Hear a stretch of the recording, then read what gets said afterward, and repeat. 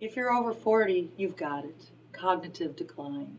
Sad to tell you, Singh Manu in the British Medical Journal in 2012 published an article entitled The Timing of Onset of Cognitive Decline. It's a longer title, but that's the short version.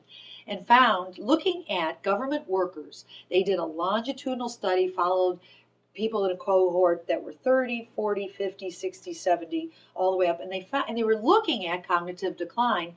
What they expected to find is that people would decline in function in their 70s and 80s.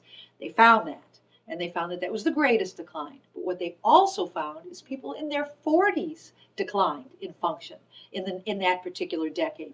So this was so eye-opening and a little scary. So what they offered, which I really liked, all areas declined except, let me give you one, vocabulary. You know, people tend to continue to grow in their vocabulary. I think it's something that we work at. So that was the ramification of the article. They said, you know, we really need to work at our challenges to our cognition. So for example, if you exercise and you run, don't run the same route every day. Change it up. Make your body think about it. Make your mind. And basically what they said is whatever is good for the body is good for the mind. Don't drive your car the same way every day. Take a different route so your mind has to be challenged. Just like you challenge your muscles and bones and heart, challenge your brain. So good research, use it. Not only for your patients, but for yourself.